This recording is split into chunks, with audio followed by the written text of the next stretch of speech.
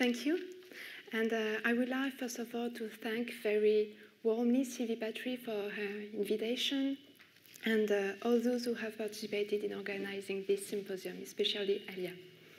This communication is partly based on my current thesis, which I am conducting at the Université Paris X-Nanterre La Défense on Matisse's writings and statements. Since we are examining today the current state of research about the artist, I would like to...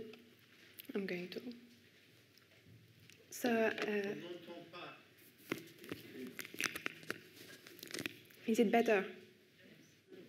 A little bit?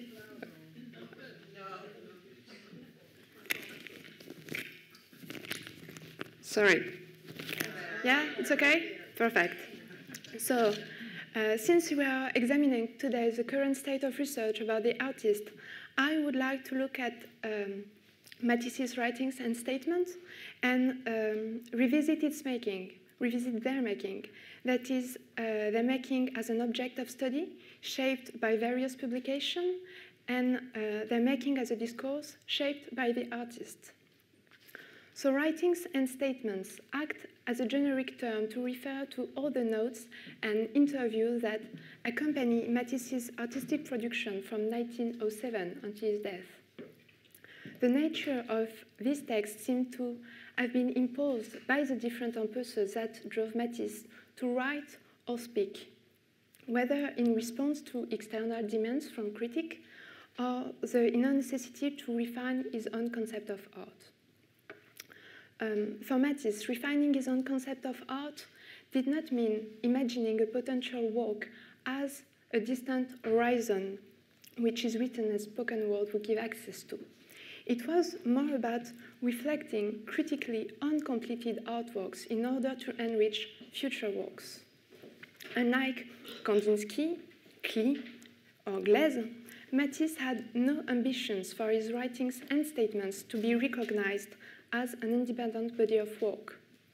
As a result, it is difficult to determine the exact volume of these productions, since his written and spoken words have been collected and scattered in many books, newspapers, journals, and archives. These few observations help to give a broad outline of an output which does not appear as a self-evident coherent whole, but exists only as a result of the efforts to collect and organize those scattered elements. In the 1940s, Pierre Matisse and André Lejar put their energy behind this project. In April 1945, Pierre Matisse mentioned in a letter to his father the possibility of republishing notes of a painter of 1908 in a book with illustrations. Matisse replied a few weeks later, reacting less to the question of republishing this text and more to the questions of their reproductions, the quality of the paper, and the terms of his remuneration. On June the 5th, 1945, Pierre Matisse broadened this initial idea by proposing to insert, in counterpoint to this founding text of Notes of a Painter, extracts from Matisse's current correspondence. The project, delayed by the war, encountered further complications because Lejar, director of Les Éditions du Chêne, shared similar ambitions. At that time, Lejar spoke to Matisse about his wish to collect, and I quote, all of your writings that I can find so far in various magazines. To stop this emerging competition, Matisse decided that Lejar would carry out the front version of his writings and statements, while his son would carry out the American version. However, the format of the work was not clearly defined. Should it be a general publication, including writings, drawings, and paintings, or a publication exclusively dedicated to his writings? Matisse replied on January the 25th, 1946, to Lejar's suggestions, and I quote, words on their own are insufficient and must accompany the reproductions. Neither of these projects, however, would ever see the light of day. The making of the Leda panels, the publication of numerous illustrated books, as well as the work for the Vance Chapel, seem to have taken up all the artist's time. But Léjard did not give up. On July the 5th, 1976, he wrote to Madame Matisse to remind her of his desire to publish a book of all of her husband's writings. If this last attempt remained unfulfilled, it demonstrates, I think, the difficulty of compiling Matisse's writings and statements in a representative collection. It also provides some indications of how the artist approached this project. And for him, it was similar to an illustrated book, where the text accompanied the illustrations, or even became an illustration in itself. The centennial exhibition in 1970 proved to be a decisive turning point in this project. By providing a coherent vision of the work of Matisse and by quoting numerous extracts from his writings and statements in its catalogue, it pointed to a consistent way of thinking and avenues to explore. Avenues followed by Dominique Fourcade, who published a French version of Matisse's writings and statements in 1972, followed the next year by an American version by Jack Flam. Both anthologies do not only form a body of reference, but also really form an object that had not existed until then because of the dispersions of the text. They may even form two objects that differ less by their text than by their organization. The Fourcade anthology is thematic and contains no reproduction or comments by the editor, just an index. The Flam anthology is chronological and is preceded by a biography, an introduction, and accompanied by illustration. It was reissued in 1995 and enriched with new text in introduction. In 1976, Fourcade's book was simply supplemented with the publication of other writings and statements by Matisse in the Macular Review. The impact of these two anthologies is obvious in that they provide a first set of clues which, although far from explaining the work once and for all, allow a better understanding of its construction and its issues. Moreover, they draw, either in their own way on, two images of the artist which still persist.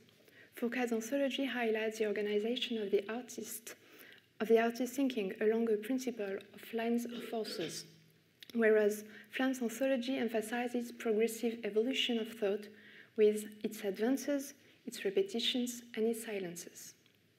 These two anthologies did not create a field of research that would put an end to further studies.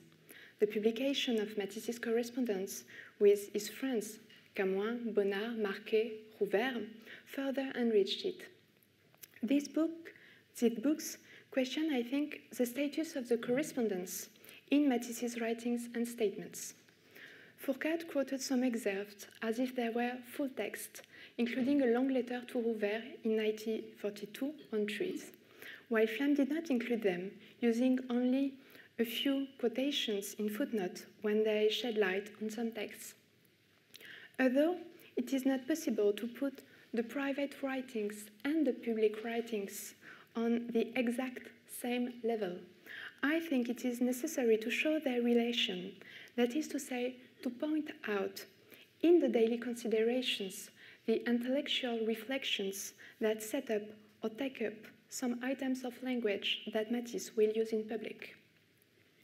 In the context of the enrichment of this body of work, another problem arises with the publication by Serge Guilbault in 2013 of the interview of Matisse by Courtion, the problem of unpublished work. These words may seem inappropriate in relation to this text well known among specialists. However, the publication of the full text raises, in addition to the controversy related to its history, the issue of this new material uncovered not just by thoroughly researching the archives, but also the newspapers and journals of that period. There is definitely the need for pursuing research to that end.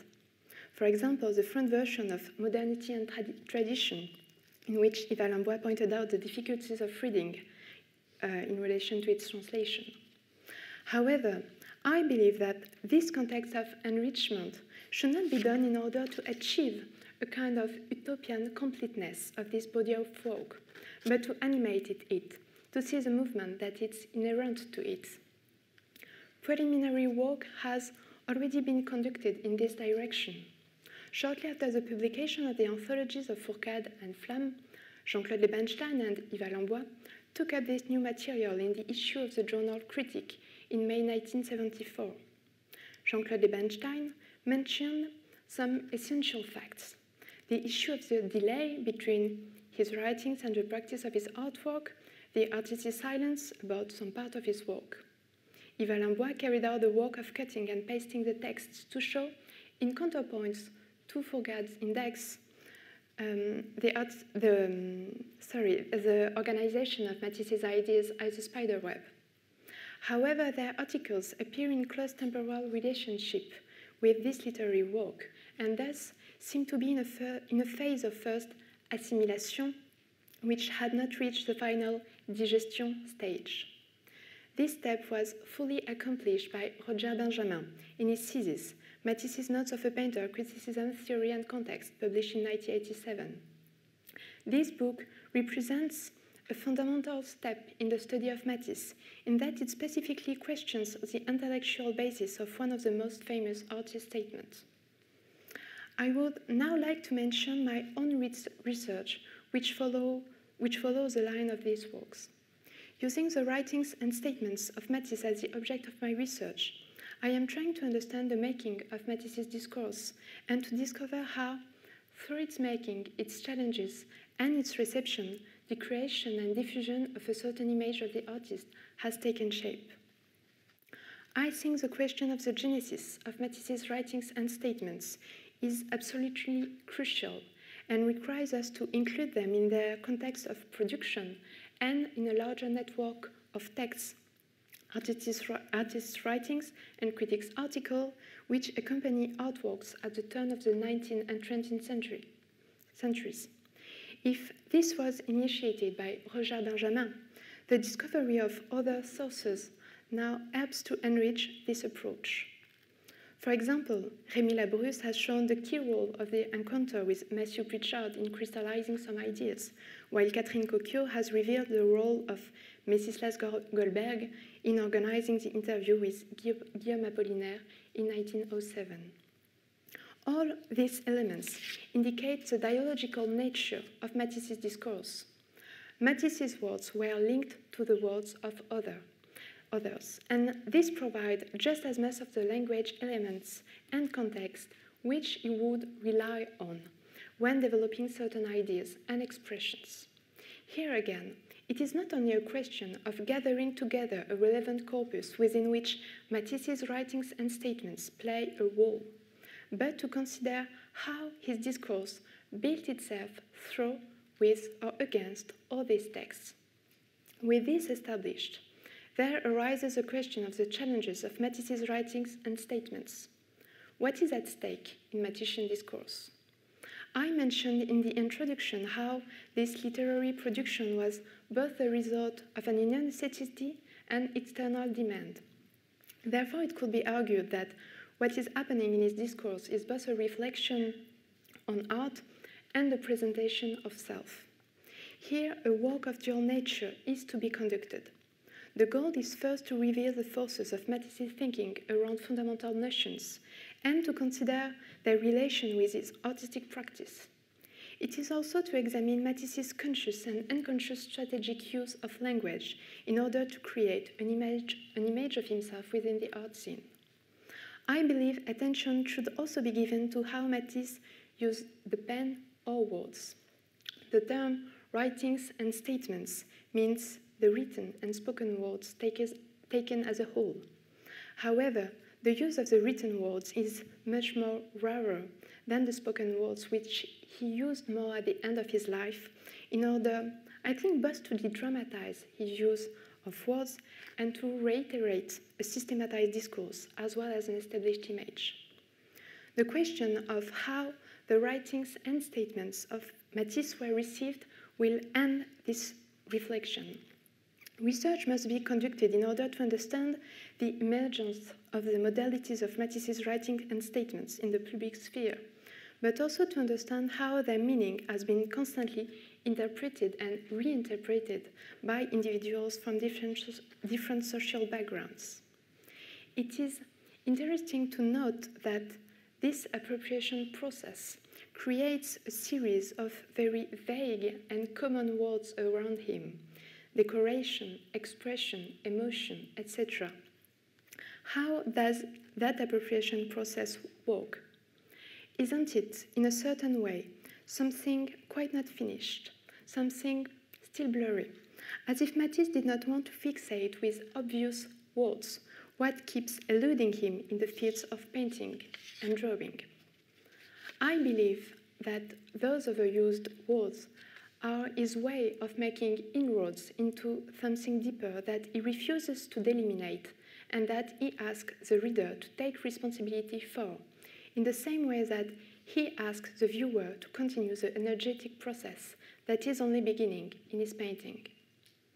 In this chronological study, which will reconstruct the making of Matisse's discourse, of Matisse's writings and statements, there will be more focus on certain texts and interviews for which a sizable volume of material allows to reconstruct the evolution of some of his literary work. As an example, I would like to mention now the making of Notes of a Painter on His Drawing by Matisse, published in 1939, which formalizes Matisse's thinking on drawing. It is important, I think, to note that Matisse's thinking begins in his painting and drawing before being extended to his writings and statements.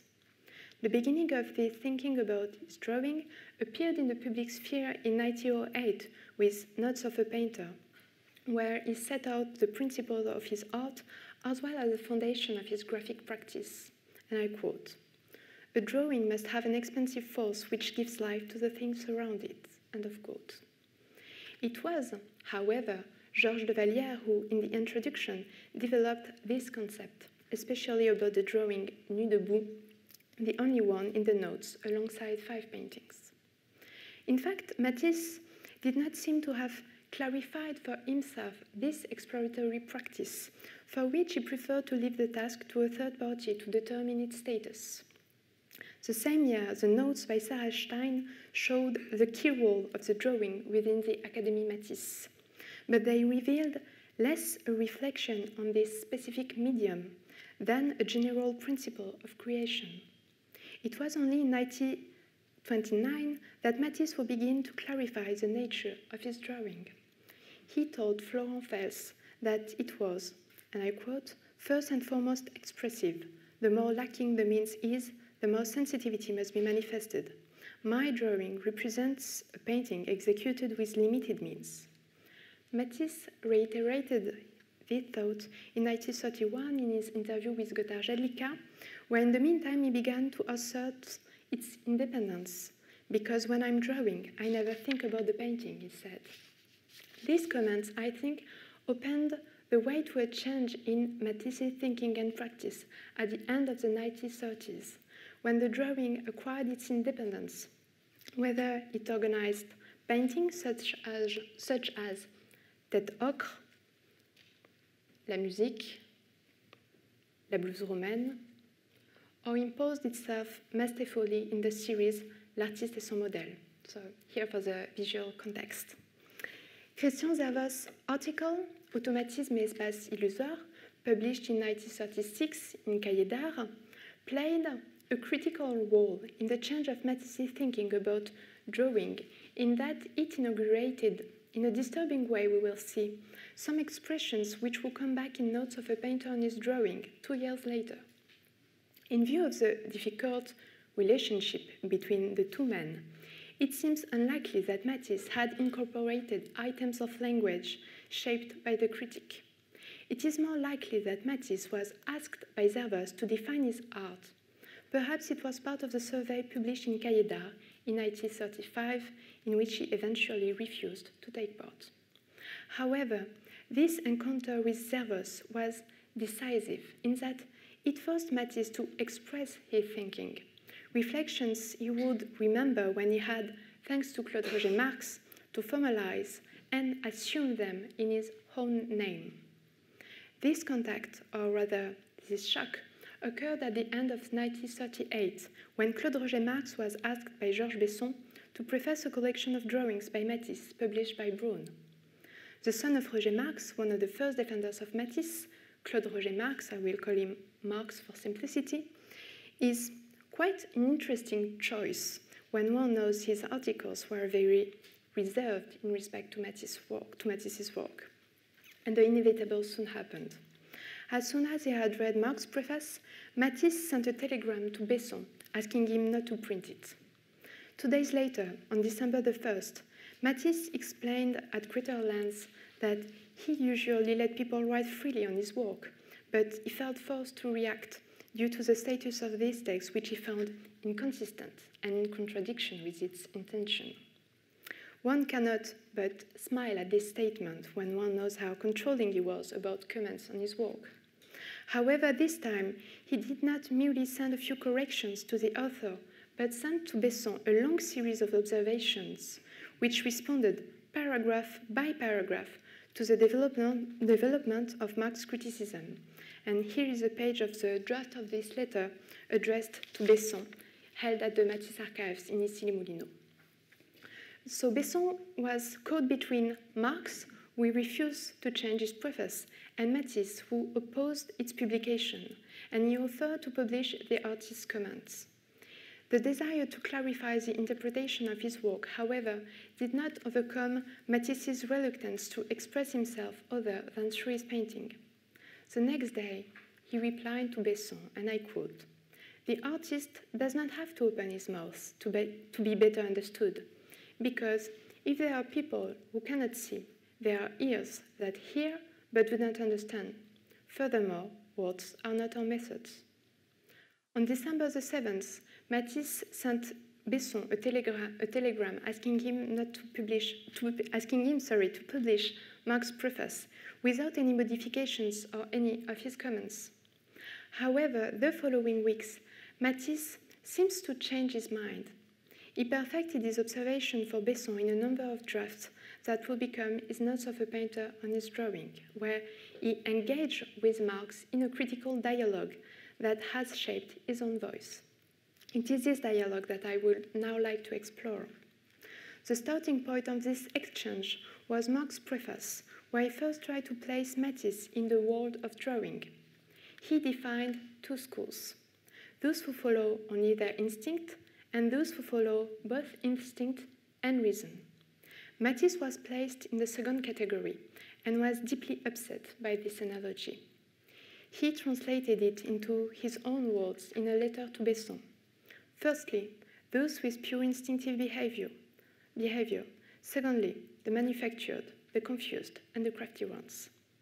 He also reacted to the extraordinary quality of his retina that Marx had ascribed to him by stating that the retina is only the window behind which stands the man. This image, in fact, was already present in 1936 in Zervo's work, who, like I said, without mentioning the author, spoke of the eye as a window of the spirits. Matisse would eventually not use this metaphor in his notes. Here he gave more scope to his text by justifying the plurality of his approach through his education and his relation to the old masters. The same movement can be deciphered in the following of both Marx's preface and Matisse's notes. Indeed, later on his preface, Marx criticized Matisse's drawing for the absence of instinctive qualities seen in his painting. In the eyes of Matisse, this well-worn image of a teacher implied a misunderstanding of his work. In the draft of his letter to Besson, he included some items of Marx's criticism to better challenge them. But in his notes, Matisse erased, to some extent we will see, the traces of an ad hominem response, preferring to make a general response that reinstated feeling over reason and color over black and white. As usual, he supports his theoretical statements with his artistic practice, which define his use of charcoal and then, with a clear mind, turn to the pen. Here, Matisse developed the items of language he would use again and illustrate in Thème et Variation. Here also, he set up for the first time the image of the acrobat, a leitmotif tirelessly used thereafter, in fact, truly claiming for himself the comments alluded to by Servus in 1936, and I quote, "All the things came to him like the balls in the hands of the juggler." Marx also criticized in his preface the distortions of Matisse's drawings, which for him seemed to be intended. If Matisse would use again Marx's items of language, such as offenses against anatomy or perspective, in his letter to Besson, he eventually distanced himself from Marx's criticism to address the issue of the overall organization of the drawing paper. It is interesting to note in his letter to Besson the presence of a sentence that Matisse added, then subtracted. I quote, "I want to conduct my horse not by forcing its mouth, but by sheer will," end of quote, a metaphor that has never crystallized in the Matisseian discourse. The dialogue between the two men continues, as Marx evoked in his preface the Nice interiors inhabited by figures, extras would be more accurate, he said. Marx portrayed here a selfish artist who was only interested in the volume or proportions of shades of his models, never in their soul. Matisse would discuss the status of the model in his notes, where he wrote that human figures are never just extras in an interior, playing on words with Marx's words. He ended his address to Marx, barely disguising his contempt for him. It is perhaps sublimated voluptuousness, something that may not be perceptible to everyone. Marx continued in his preface with a phrase already used in many of his articles, describing Matisse as a charmer who took pleasure in charming monsters, a phrase around which a short paragraph was written in the notes. Without mentioning the author, Matisse reversed the terms. "I never thought of my creations as charmed or charming monsters. Above all, I do not create a woman, I make a picture." While reaffirming the independence of his work, he ironically appropriated for himself the injunction of Maurice Denis that Marx supported and defended. Marx then noted the supreme elegance in such a colorist to refrain from playing with values and modulations, but noticed in Matisse's drawings or linear engravings how the bright line manages to suggest the color in itself. To this contradiction, Matisse replied with a well-constructed statement that took up some concepts introduced in the first part of the notes and formalized here the conciliation black-white color, drawing painting he had already initiated in his woodcut in 1906. As we notice the delay that exists here between his writings and the practice of his artworks, we can also in his notes notice a coincidence between his writings and artworks, as Matisse develops there the term sign at the same time that he is working on the graphic subject of La Blouse Roumaine. The opposition between the two men goes further when Marx discussed in his preface the model drawing which appeared to him as analytical pages. Matisse replied in his letter to Besson, "The analytical drawings are preliminary studies for my final drawings." As if this clarification was not enough for him, he added in a postscript, "I, like all painters who have been willing to know all the prominent theories, but to sum up, I work without theory. I am conscious only of the forces I use, and I am driven by an idea that I really only grasp as it grows with the pictures." Here, a major contradiction is at stake in the Matisseian discourse. When he says he works without theory, that does not mean he works without thinking. His thinking is that action must precede mental prescription, but precisely, this is something he thinks about. This is something he formulates. That is the contradiction. He theorizes the fact of having to not theorize. Marx concludes his preface by mentioning some successful drawings by Matisse where instinct and reason came together. Matisse was not fooled by this reversal, but seemed to have as much trouble summarizing his thoughts.